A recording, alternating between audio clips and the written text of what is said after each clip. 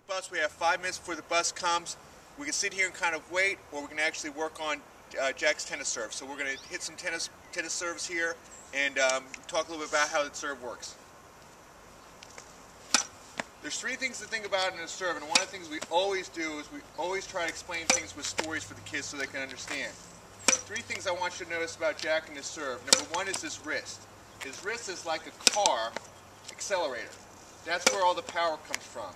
His arm is actually like the steering wheel, where it kind of gives you the direction. If those 2 aren't working together, what's going to happen is you're not going to have the power that you need or the accuracy that you want. The last thing I want you to look at is embedding his knees. Kind of like a jack-in-the-box. If you see the jack-in-the-box going up and down straight, that's the one where you reach up to the ball to be able to get to the wrist, snap the ball, and get the power that you need. So that's about 25 serves that Jack did. Key things here to remember is number 1 is the accelerator comes from the wrist, the steering wheel is the arm, and the legs are like the jack-in-the-box. 5 minutes, 50 serves.